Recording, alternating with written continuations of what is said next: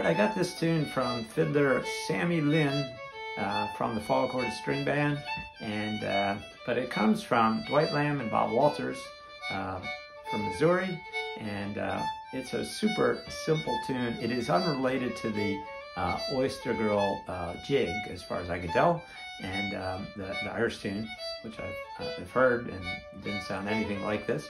So, but in any case, it's a good jam tune, easy to pick up and on the fly. And we cover in this tune 3/1 bowing. I use a pretty simple bowing, very straightforward. I use a couple ghost bows, and that's kind of it. It's a really straightforward tune, not too hard to play. Go for it.